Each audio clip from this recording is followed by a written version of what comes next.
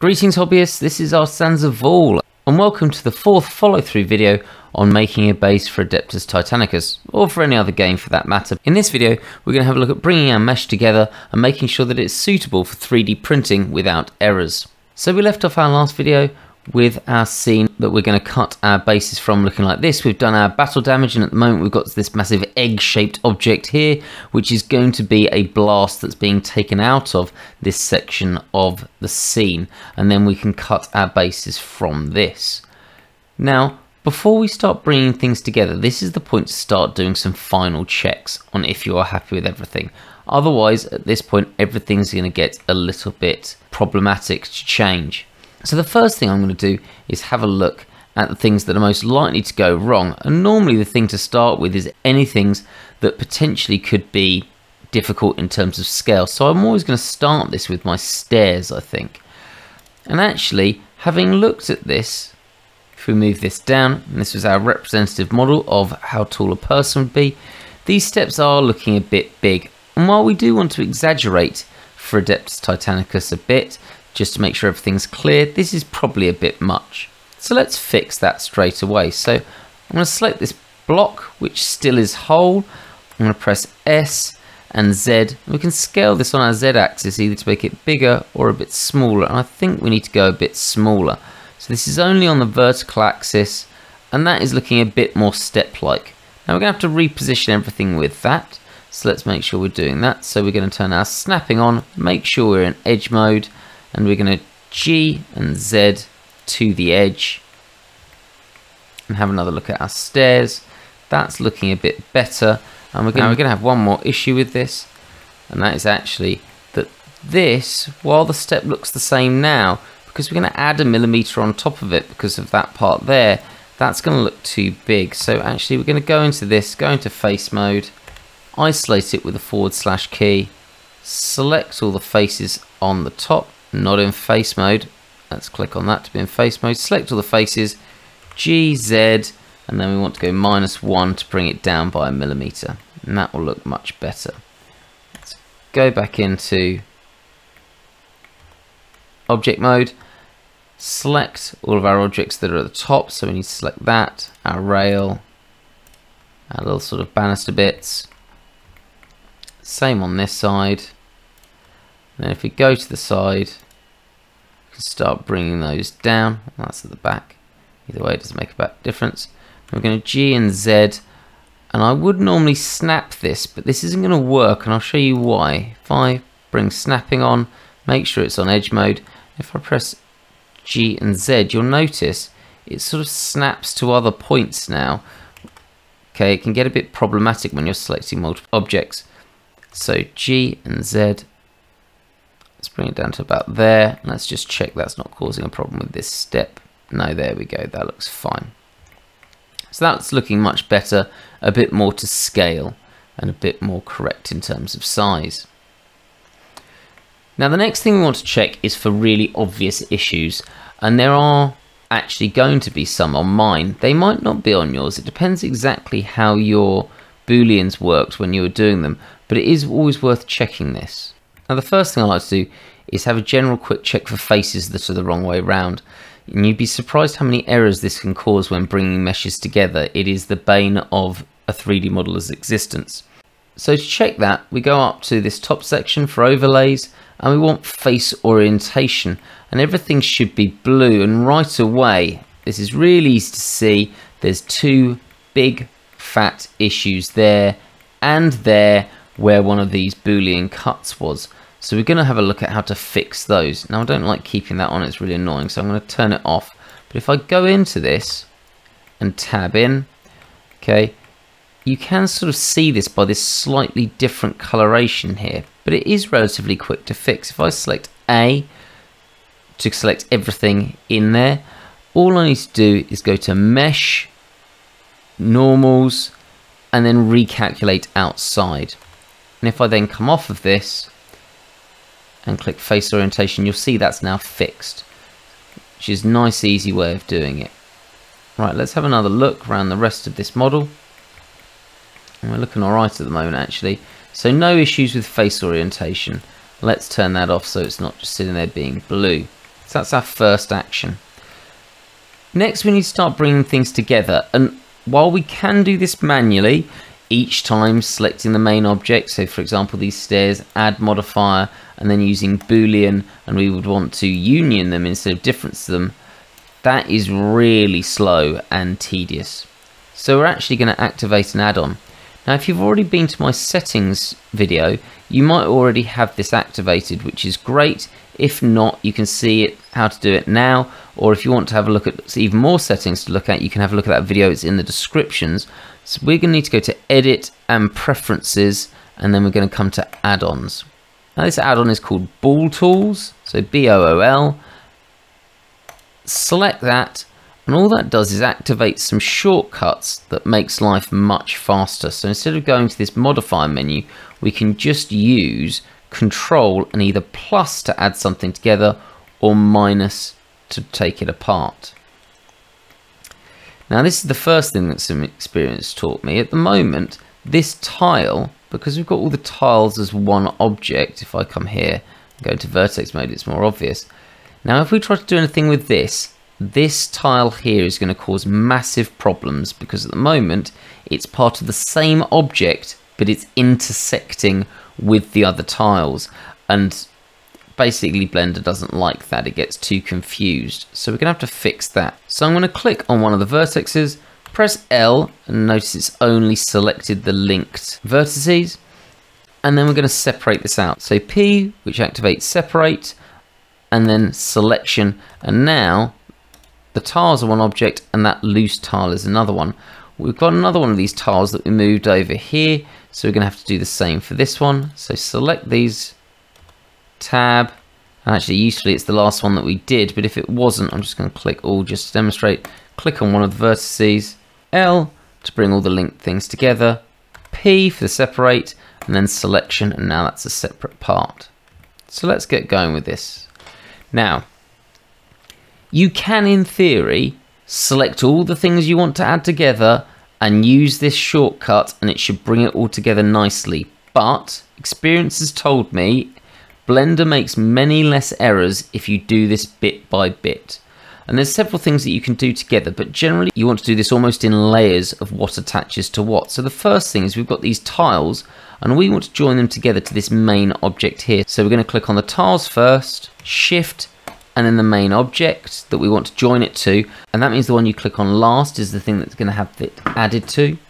And then all we do, because of Bool Tools, is click Control and plus, and now this is unioned to that.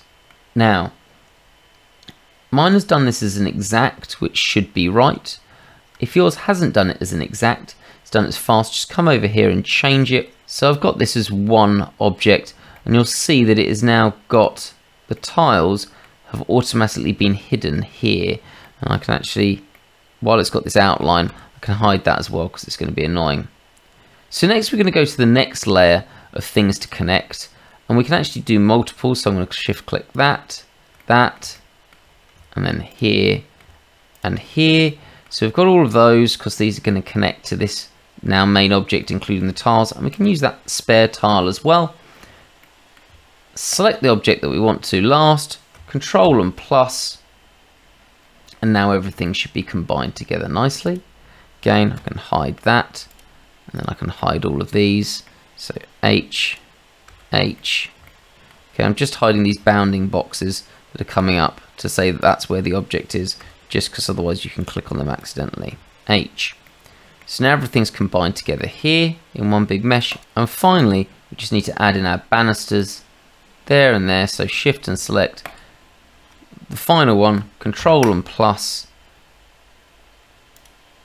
and I can hide that bounding box and hide that bounding box. So now we should have one big object, and we just need to apply these. Now depending on the speed of your computer and how many things you put in to do it at once, this can take a while. So it is sometimes a better idea to, once you do one group, click apply all, and then click apply all for the next set and then the next set. But my computer should be able to handle this. And there we go. So now, if I press G, this is one massive object with everything in it.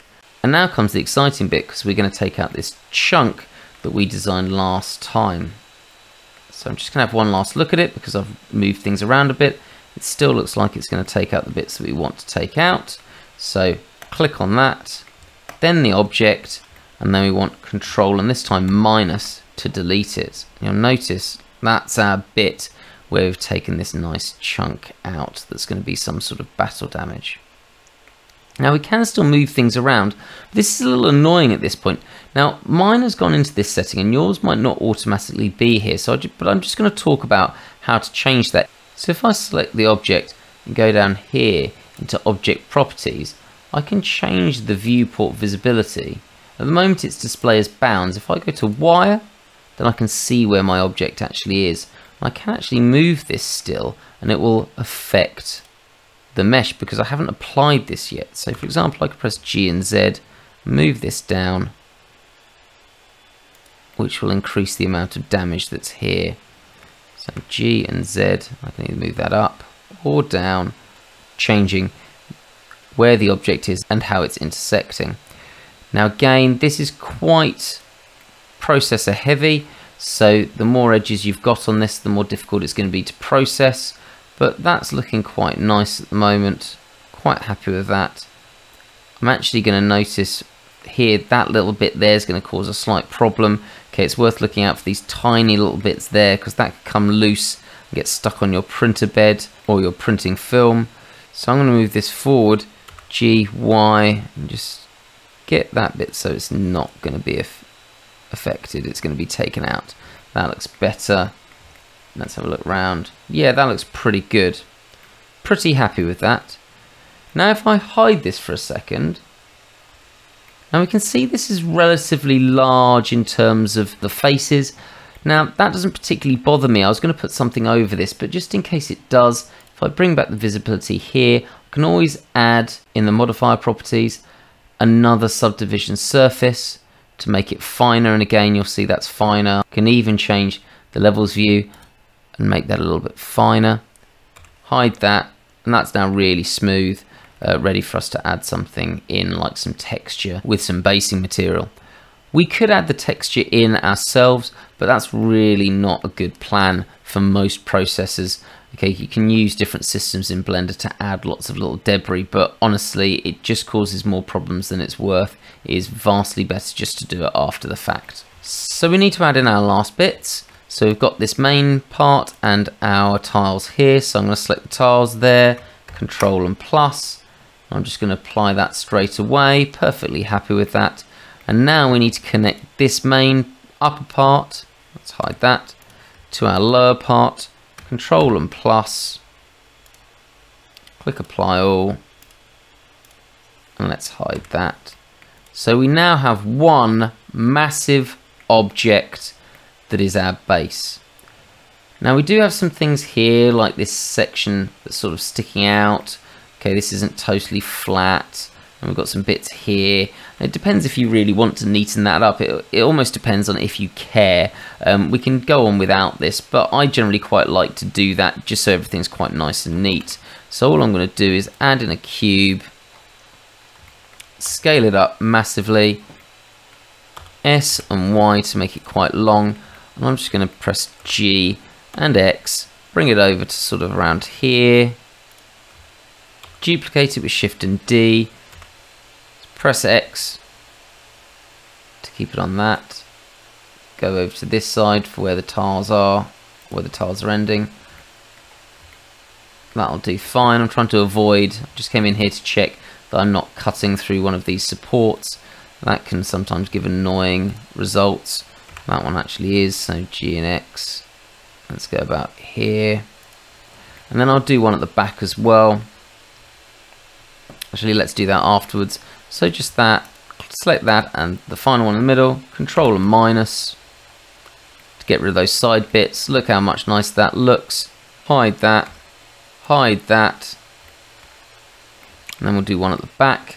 So again, Shift A, mesh, cube, scale it up loads, S and X to scale it on the X axis. That's way more than we need, but oh well, doesn't really make a difference at this point. G and Y, bring it back to, let's say, there. This one actually I'm going to make sure it's between two of these, G and Y, so that it's a little bit neater. There we go, that looks good. Shift select that one, Control and minus. H to hide that, and apply all, so we've got this nice neat mesh. And that's looking pretty good for us taking these out of. Oh, I forgot! We've got one extra here. Luckily that's not going to make a difference. So there, Shift select, Control plus, and then let's click apply all and hide that. So we've got our scene now to cut our bases out of.